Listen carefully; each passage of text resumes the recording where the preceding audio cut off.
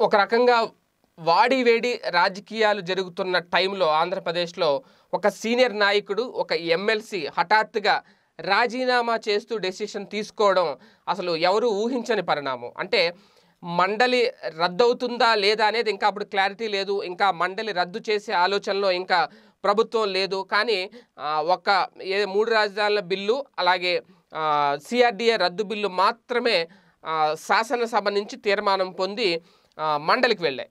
So ఆ టైంలో హఠాత్తుగా సీనియర్ నాయకుడు తెలుగుదేశం పార్టీ ఎమ్మెల్సీగా ఉన్న అప్పుడు డొక్కా మాణిక్యవరప్రసాద్ గారు ఒకేసారి ఆయన రాజీనామా అస్త్రాన్ని సంధించారు. అప్పుడు కారణం ఏంటి అనేది ఎవరికీ తెలియలేదు, ఎవరి ఆలోచనలు వాళ్ళు.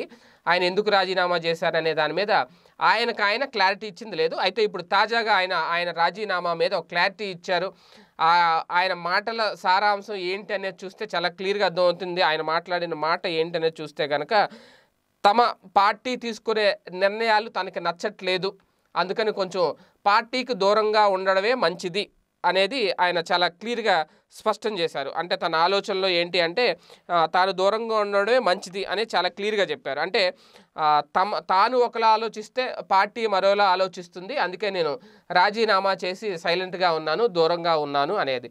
అంటే ఆయనకి అక్కడ ఏ నిర్ణయాలు నచ్చలేదు అంటే అప్పటికింకా మండలి రద్దు అనేది జరగలేదు కాబట్టి ఈ 3 రాజధానుల బిల్లుకు సంబంధించి సిఆర్డిఏ రద్దుకు సంబంధించి దాన్ని సెలెక్ట్ కమిటీకి పంపించే ఆలోచన తెలుగుదేశం పార్టీలో ఉంది కాబట్టి ఆ ఆలోచన డొక్కా మాణిక్యవరప్రసాద్ గారికి నచ్చలేదా, లేకపోతే తెలుగుదేశం పార్టీ మొదటి నుంచి ఈ రాజధానుల అంశాన్ని వ్యతిరేకిస్తూ వచ్చింది కాబట్టి ఆ నిర్ణయం నచ్చకే ఆయన బయటకు వచ్చేసారా, లేదంటే మండలి రద్దు ఎలాగా జరుగుతుంది కాబట్టి ఎలాగా మండలి రద్దు అయితే తన పదవి ఎలాగా పోతుంది కాబట్టి ముందే పదవికి రాజీనామా చేసి బయటకు వచ్చేసారా, ఇలాంటి ప్రశ్నలు మొన్నటి వరకు వచ్చాయి. కాకపోతే ఇప్పుడు ఆయన చెప్పిన దాన్ని బట్టి ఒక క్లారిటీ వచ్చింది. ఖచ్చితంగా చంద్రబాబు గారు తీసుకుంటున్న నిర్ణయాలు నచ్చకే బయటకు వచ్చేసారని చెప్పి ఇప్పుడు తెలుగుదేశం పార్టీకి ఆయన గట్టిగా ఒక షాక్ ఇచ్చినట్టు చాలా క్లియర్గా అర్థమవుతుంది.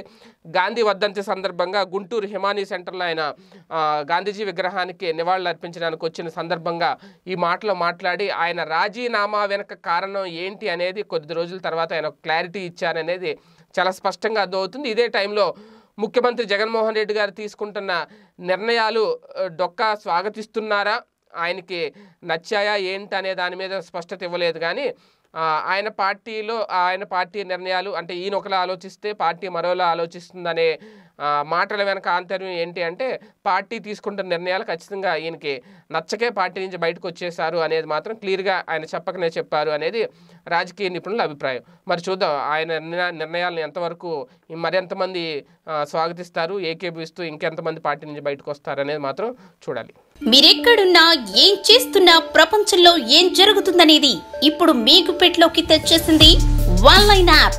పొలిటికల్, మూవీస్, రాశి ఫలాలు, ఆరోగ్య సలహాలు, సీరియల్స్ విశేషాలు ఇలా ఒకటేమిటి బోలెడన్ని విశేషాలను మినిట్ టు మినిట్ మీకు అందిస్తుంది ఆన్లైన్ యాప్.